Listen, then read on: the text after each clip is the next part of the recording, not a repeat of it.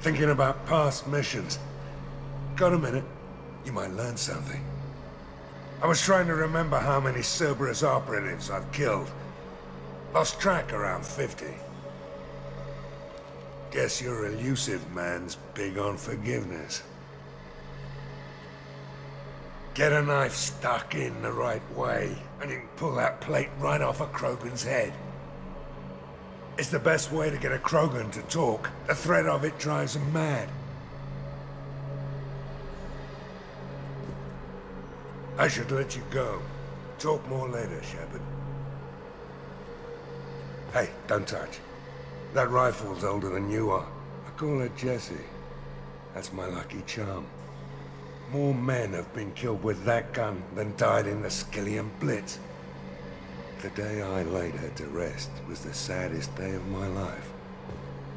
I'd give up every weapon I own for one more mission with that shitty old rifle. Oh yeah, that's a model of the Paragon. Turian frigate. Hell of a ship. I led a mission to bring that thing down from the inside with just 5 men and whatever guns we could bring.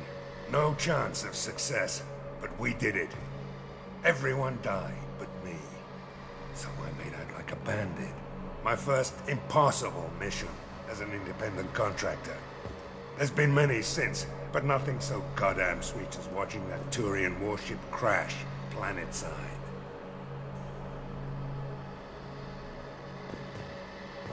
Beauty, isn't it?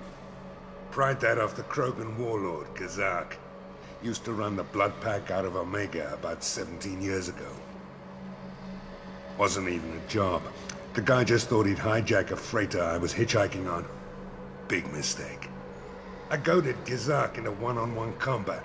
Took out his legs, grabbed his gun, and killed every blood pack bastard in the room. That was the most beaten Krogan I've ever seen. Kept a helmet to remind me of that pained expression.